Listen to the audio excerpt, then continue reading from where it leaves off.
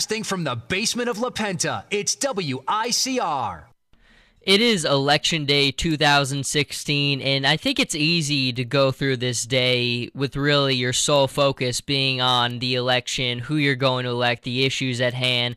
But I do think that something that should be with all of us on this day is being thankful for the people who give us the right to vote. And I've always believed that anything that's worth having in life is generally earned, and certainly the right to vote has been something that people have fought and sacrificed for since the very foundation of our nation, and the people who continue to make sure that that freedom is secure is our military. And I think on a day like this, again, it's so easy to get caught up in going to the polls and everything else, that all the other distractions, but largely take some time today and just reflect and remember and be thankful for the millions of people who sacrificed so that you could have the right to so effortlessly walk into a town hall or walk into a gymnasium and cast your vote without having anyone stand in your way. That's something that, again, it's such a simple idea,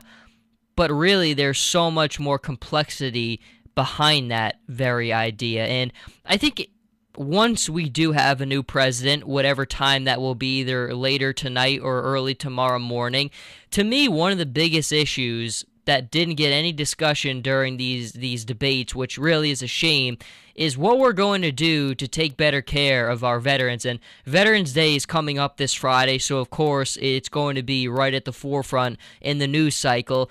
But to me, it really is a real shame that we didn't have any discussions, any questions asked about that, and that just really shows you the nature of this presidential cycle and this debate, that we really didn't have strong questions. It was really just going back and forth. But this is a real issue in this country, is the fact that we don't give our veterans the resources that they need to heal the wounds of war. I mean, we now know more about things like PTSD and treating things like that, but there's a lot of people who suffer in this country who've come back and given so much for us, and we just haven't given them the resources that they need to help their families or to help themselves. And that's something that drastically has to change. And again, I don't care if you're a staunch Trump supporter or if you live and die by Hillary Clinton. Neither of them outlined a dramatic plan. Now, I will give some credit to Donald Trump, because there were points where he talked about doing more on the medical forefront for soldiers, and I think that's really the plan. Why in the world should a soldier who went overseas and fought for his country not be able to choose his healthcare provider for the rest of his life? Why in the world would he have to shell out a dime out of his pocket when he's given more than the general citizen in this country has?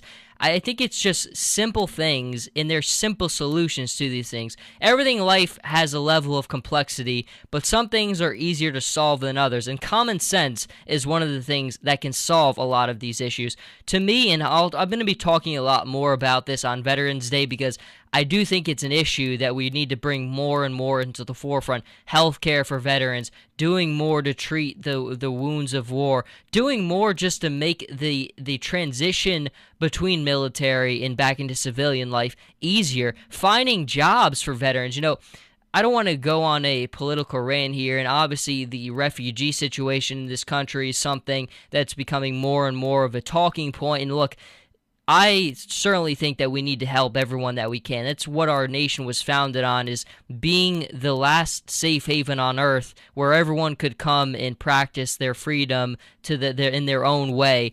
But to me, the fact that we have let this refugee situation override the other issues at hand, such as taking care of our veterans, I think that's a real shame, because you have to always remember the people who gave you everything that you have in the first place, and our veterans are the ones who have done that for us. And again, we've just become so much more obsessed with other things that just don't matter as much today, and it makes me really sad. It does break my heart at times, because we have so many veterans suffering from so many things, and we're just not doing everything that we can do to help make their lives better. And to me, that's one of the things that I think I am one of the strongest advocates for, and that I think we all need to really take a bigger picture and look at it bigger, because there are veterans out there who need our help, and it's up to us to go out there and help them. But again, when you go through this day, at the beginning of this day, in the middle of this day, at the end of this day, just take some time to remember how easily it was for you